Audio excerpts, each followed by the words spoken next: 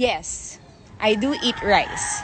Rice has a lot of nutrients that we need or that our body needs to stay healthy. And so I do not avoid that. And rice is yummy. Rice tastes good. It's all a matter of making sure that you are eating just the right amount of rice or any other type of food that you want to eat. I prefer colored rice. No, I don't do intermittent fasting. I eat whenever I'm hungry. I eat whenever I feel I need to. And I feel that's also what helps me really maintain the healthy diet. I don't like feeling hungry because when I do, I just go AWOL and start binging, and that's what's not good. And also, it helps me perform better throughout the day, like exercise. I have more energy. Yes, I am a breastfeeding mama, which is also why I don't believe in going hungry or feeling so deprived of food. I need to eat. I need to get in all of the nutrients also for my milk, for my baby. So here is why I don't do or post meal plans, because I don't want people to think that I'm telling them what they should eat so that they can lose weight. That's up to you. You lose weight by moving, by exercising, by making sure that you eat right, you eat well. But what that is up to you. It depends on what you prefer.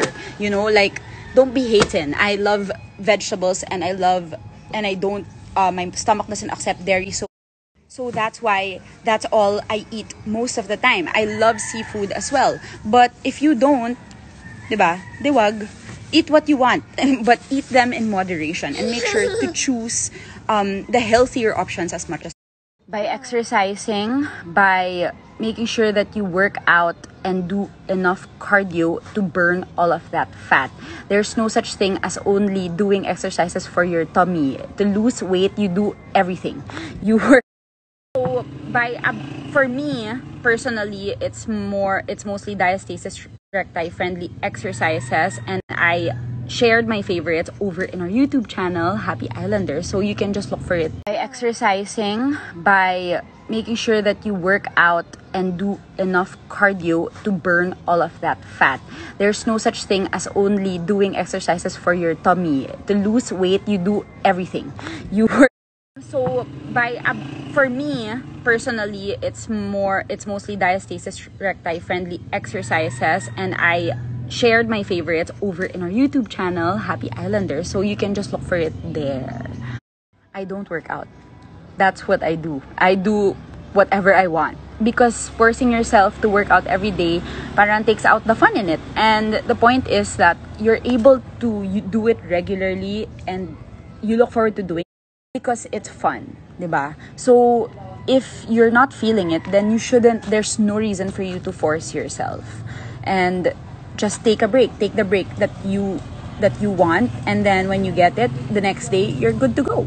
By consulting your OB, a lot of people asked me when it's safe for them to work out post CS, but honestly, it really depends on the body and on the person and how you heal, how fast you heal. Personally, I was go signal by my doctor 6 weeks postpartum, so that included running and exercises that are less than that, but extreme sports after 3 months pa yan. And so I'm just taking it easy, doing breakfast, lunch, and dinner, and then minsan just merienda sa hapon.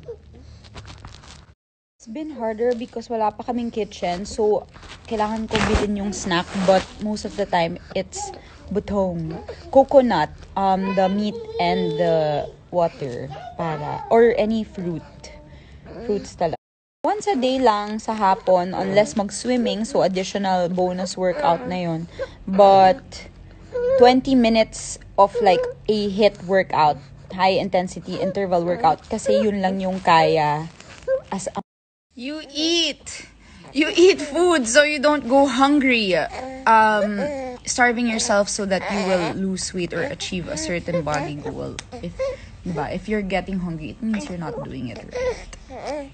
Since I've been doing it a while, minsan nag-iimbento na lang ako, especially because puro cardio lang. But I do follow some YouTubers that give and share good workouts, and I think meron din silang mga beginner options or like iba-iba yung length ng mga workouts nila. But also I really like them kasi alam mo na they know what they're doing. With Natasha, her workouts are no slimming supplements for me. I would rather do it the healthy and natural way. It's just not pressuring yourself to actually begin. More like just to do something, to start doing something. Tapos ako everyday, naghahanap lang talaga ako ng mag-work. Tapos kapag ka tinatamad ako or hindi, then no. Until I actually, nung artista pa ako, ganun yung ginagawa ko. Pero na-realize ko na that doesn't really work for me because kapag nagtitaping, lagi kang puyat kapag nag-shooting. So, yung 6 p.m., masyadong unrealistic yun. But, hindi nakakapayat ang pag-inom ng juice. Nakakagutom yun.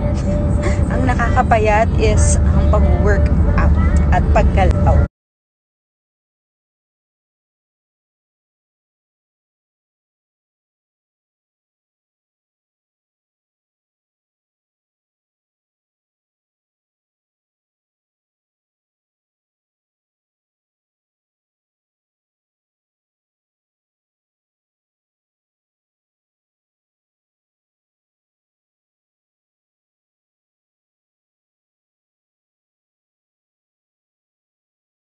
Basically, we have a routine. We keep up with one. It works for us as parents because it allows me and Filmar to do our own thing or to do important stuff while taking care of them. So, yung nap time nila, I take that as